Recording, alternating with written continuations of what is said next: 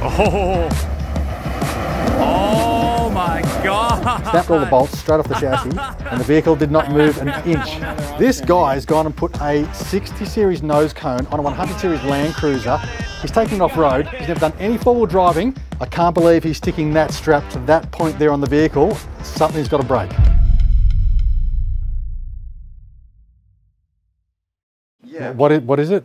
His name is PewDiePie. How do you spell that? G'day guys, Simon Christie from 4Drive TV down here at the bottom of the world in Australia. Now I've had a little bit to do with four-wheel driving over the years, 18 years. I've been producing TV. I won't tell you how old I am. I've been traveling around the world, finding the best four-wheel drive spots, living the best adventures and having a stack of fun off-road. Now, I've heard about this guy, PewDiePie. Now I've never actually watched any of his stuff, but I've been told he is huge on the internet. He went four-wheel driving and I'm going to check it out. So let's have a look. Apparently he's in Japan. Looks like he's having a good time.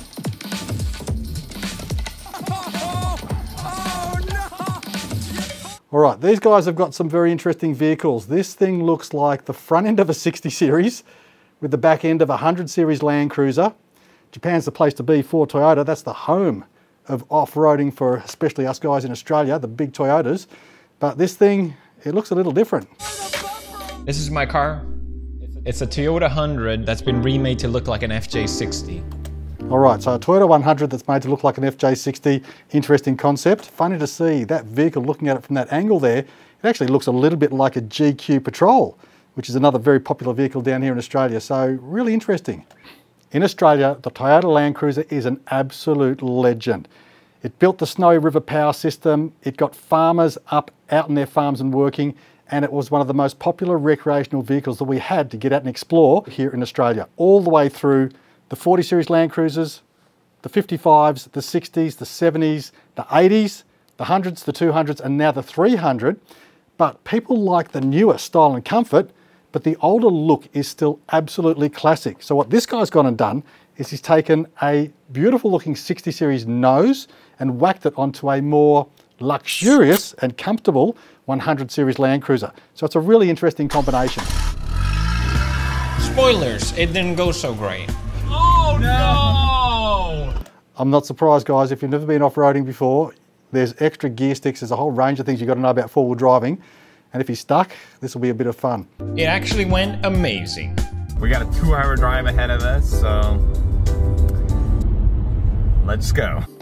Now, I'd be actually keen to know which way they're going. 2 hours out of Tokyo, because down south near Nara, my mate has 1,000 acres. Naozumi Tsuda, look him up online, which is just the absolute bomb when it comes to Japanese four-wheel driving. 1,000 acres turned into an off-road four-wheel drive park. It's a phenomenal park and they're mostly focused on rock crawling. I was flown out there one year to actually compete and we had players come in from all around the world. An immense adventure, great opportunity to be there and a stack of fun off-road. It is nuts. Meet the stars who make. And we've got an ad. Like little kids playing with their toy cars. Yeah. Oh, go slower. Sorry. Go faster. Oh yeah, you gotta go. So it does get fun when you go faster, but you do make a risk of breaking a few things. A little bit of bumps and thumps here are normal for off-roading because you're traveling over bigger obstacles. I would have liked to have seen him have a crack at it on his own, but he's following another vehicle. So there is a vehicle setting the pace and setting the lines of where to go. It's always fun watching guys who aren't four-wheel drivers tackle things with no experience and no guidance. Not quick. Yeah, definitely go slow. Try to be as gentle as possible. Slow. Slow. Whoa! That's literally a fucking theme park ride. All right, the boys are having a great time. That's awesome, but it'd be really nice to see what they think of doing some real rocks, some real hills, some real river crossings, and getting to some spots where they can see some real sunsets, some great views, a waterfall, not at a four-wheel drive park, testing a vehicle on some controlled obstacles. He said later we'll do more. Still fun though. I thought that was the advanced side. So you've got a guy who's obviously experienced up the front in a stock 60 series Land Cruiser. Now the 60s came out with leaf springs front and rear, so it's a stiff, horrible ride for the most part. And Mr. PewDiePie, he's running a 100 series that looks like a 60, but it's actually a 100. So he's got coils all around, which is a lot more comfortable. So they're bashing and banging around and struggling, when Mr. 60 series up the front is cruising nice and comfortably, taking it nice and easy. So it goes to show the difference in experience. But you know what, at the end of the day, they're having fun, so that's a big positive for the four-wheel drive scene. We of course took turns, everyone got to try. It's way scary in the back. Woo, no hands! You motherfucker! Did he flying? God No, damn wait, it! right, turn right. So on the V-Groove obstacle, it's really difficult to not hit your back bumper on the way out. I hit it, but it's my car, so it's okay. But Kevin, I'll never forgive this. Wait. I need to concentrate. Oh, he got it! He got it! He got it! Kevin, he got it! You just ripped it. So I was about to say it looks like they're learning and getting better, but old Kevin's just whacked the rear end off the old Hungy. It's just a little loose. Next up, we got to ride with one of the professional drivers, and oh boy, that was wild. So this will be cool to see.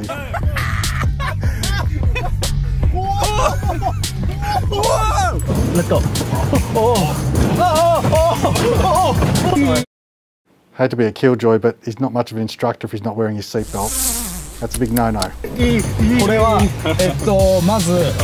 After that horrifying experience, we took one more lap, and we saw this mud pile. Keep going, keep right. This one right here? Yeah. Wait, no. We got the thumbs up to go through it. We got this up there. I'm struggling to see this big mud puddle. It's like not even ankle deep. No. Oh no! And they're stuck. Oh no! Oh, this is actually fucked. Wait, this is a picture moment. So you really wonder how much instruction these guys are getting, like what are they being told of how to drive these obstacles? And it's not so much a good reflection of the four-wheel drive scene if they're not being told how to do it properly, but then part of learning is having a crack yourself, and they're definitely having a go. And it's a pretty common thing when you see a hill, a series of rocks, a mud hole. Hey look, that looks like fun. And it's one of the best ways that four-wheel drivers get themselves into trouble. But you know what? When I talk about getting yourself into trouble, that's what four-wheel driving is partly about. It's about solving problems. So being equipped, having the experience and the knowledge to push your vehicle and yourself to the limits means that sometimes you're going to get stuck and you've got to know how to recover yourself. So let's see how these boys get out of this one. So it was just a tiny little mud hole, but they've been in there for a little while now. They've obviously been spinning the tyres.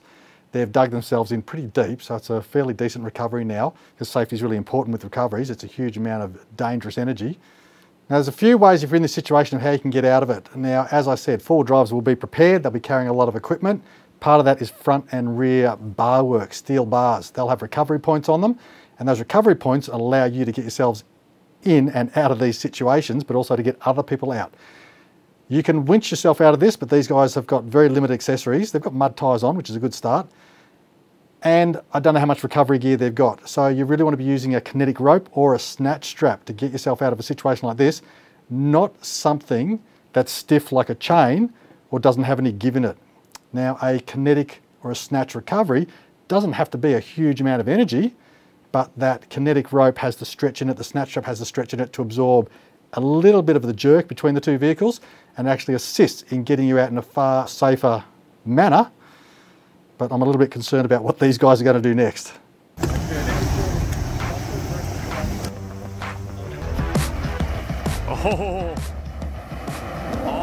So straight up, the vehicle in front is spinning the front wheels. I can't see if the rear axles are working, but I'm sure the rear right must be spinning. He's in four-wheel drive. They haven't engaged any diff locks.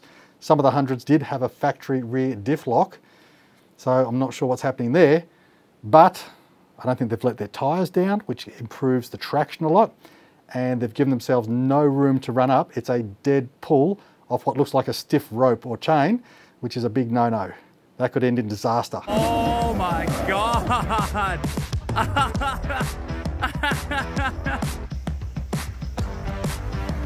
Oh!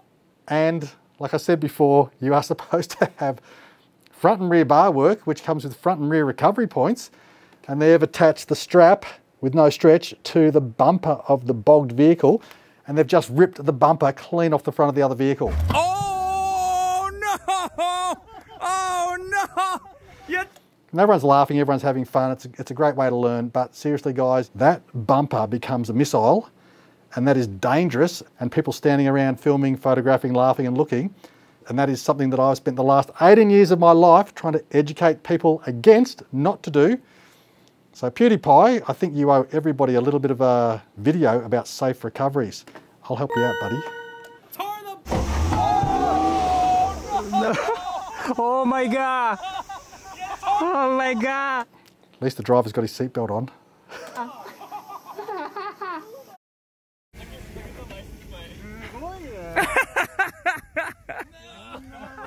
Clean sheared the bumper. That's what it's for. Snapped all the bolts straight off the chassis. We need to ruin 3 cars. And the vehicle did not move an inch. One other option, I guess. Yeah, the next option is rip the rear bumper off. Keep going.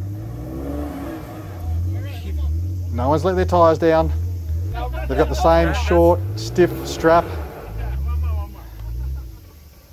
Not sure what they've got it connected to.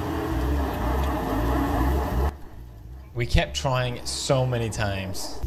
And you can see the jerk there in both vehicles. That's just damaging to the drive line, to the recovery points, the whole lot. And that's the difference that a kinetic rope or a snatch strap will do with having that stretchability to take up that jerk, eliminate it. I honestly didn't think we were gonna get it out. Did it happen again? No. You've got both vehicles driving, which is the right thing to do, but the amount of wheel spin going on here, they're just tearing at the terrain, that's just damaging the environment. It's okay, it's a bit of fun on an off-road park which is dedicated to this sort of stuff, but there's no way you want to be doing this out in the real world, out in the environment. Oh, what a feeling. I'm glad they're Toyota tough. Otherwise they would have busted CVs and quite a few other things. You can see how dry the suction in that mud is just immense. It's a huge amount of force. They should not have been recovering like that. We gave her a clean and then it was time to head back home. So, good that they're having fun. Nice little introduction to four-wheel driving. Great to go to a park, nice controlled environment. I wish they had have got a little bit more professional instruction. Would have made probably less dramatic, but I reckon I could have had just as much fun doing a few other things. There were some rocks there were some nice obstacles they could have had a crack at, but it's a start. Guys, do me a favour, don't ever do recoveries like this guy. You can watch my channel and learn for yourselves. But great that four-wheel driving is growing around the world. Great to see people having a crack, and great to go to the home of Toyota in Japan and drive whatever that thing is across between a 60 and 100. Awesome stuff. We'll see you next time, guys.